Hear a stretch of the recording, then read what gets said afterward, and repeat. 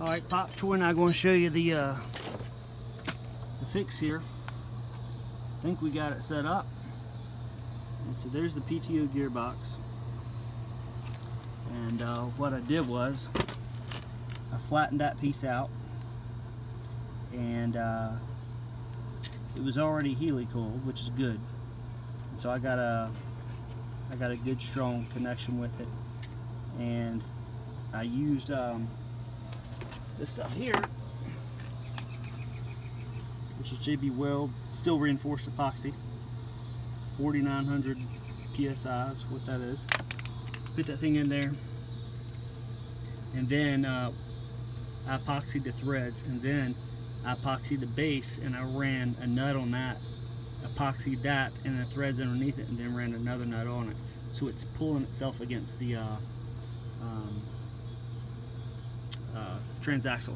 And I had to do that because I needed a spacer, because I lost my ear there. So that spaces out exactly to that. And then on this one, this ear was good except for a small chunk underneath it here. So what I did, epoxy is still wet.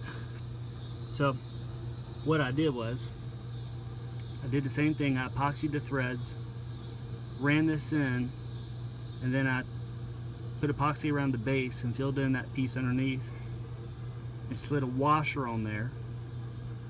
And then this is basically a spacer. It's a nut, but it's a big nut, so it's a spacer.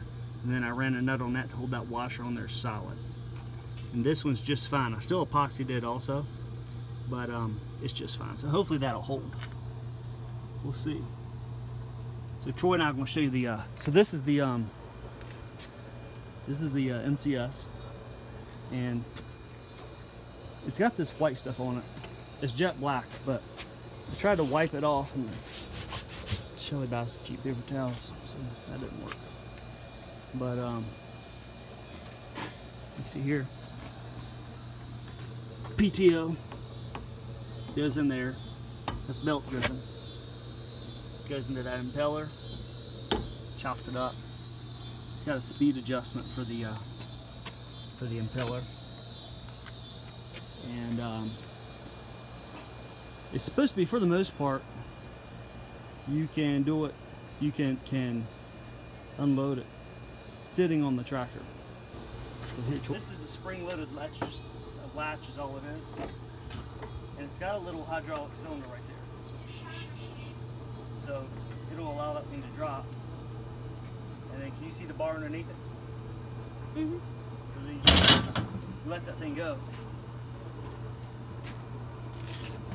The door comes out. Pull it back. Latch the door. It's got a big rubber seal underneath the door. So I'm going to allow that about 15 hours to dry. And then I'm going to put the rest of the PTO on there. Put the gearbox.